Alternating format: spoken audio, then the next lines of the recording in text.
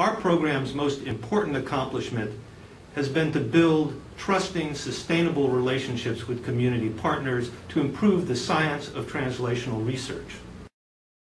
I was really encouraged by the great dialogue and the efforts to build better trust between community-based groups, especially grassroots groups like the Food Guardians in the Bayview Hunters Point area, and researchers like some of the top researchers like Bob Lustig from UCSF and others that are doing cutting-edge research on a worldwide level. But bringing grassroots together with the top researchers is incredible. There's a lot of power there.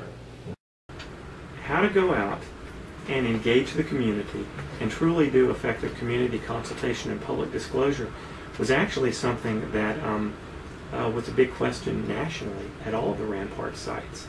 And I think we had a leg up on them, partly because of our FTSE experience and partly because of our community consultation or our CTSI community engagement program.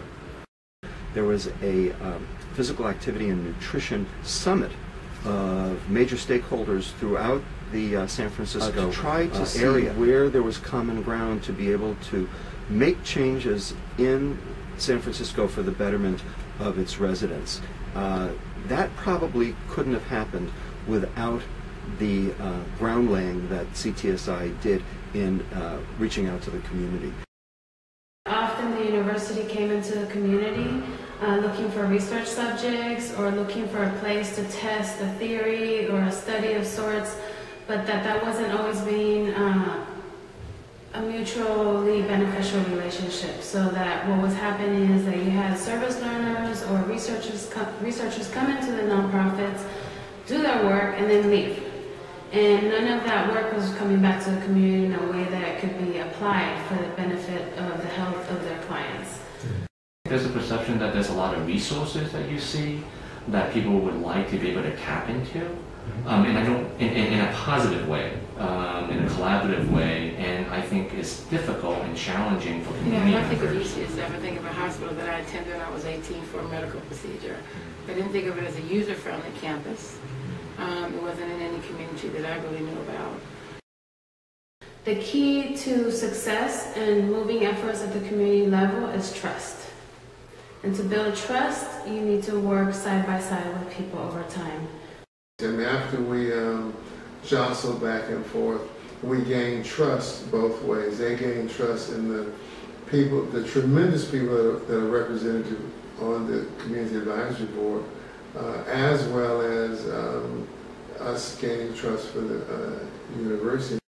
It takes time to build trust because of the perception that whether it's historic or based on actual experience, it doesn't even matter. There's a perception that some researchers are going to come in and want us to help recruit patients, and then they do study, they find something, and then they use that to, pursue additional funding that never comes back to the community. The recruitment was scheduled to last for 36 months, and it was completed in 19 months. So it was very accelerated in the sense that the study was very successful to be completed. And out of that came the faith initiative is what I call it, and it's working with the church community in 4 counties, and the church is being highly involved in that. The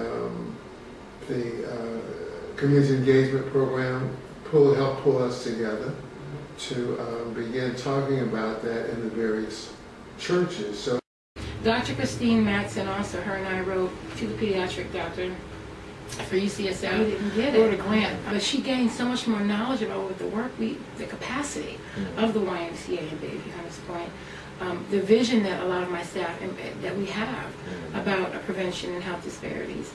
And so I know in her workings now, in her research and whatever she's doing, she's thinking about how can I support the Bayview Y? How can we begin to engage families around childhood obesity? Where we're bringing multiple healthcare systems within a city together to work on a single issue that clearly impacts a population differentially.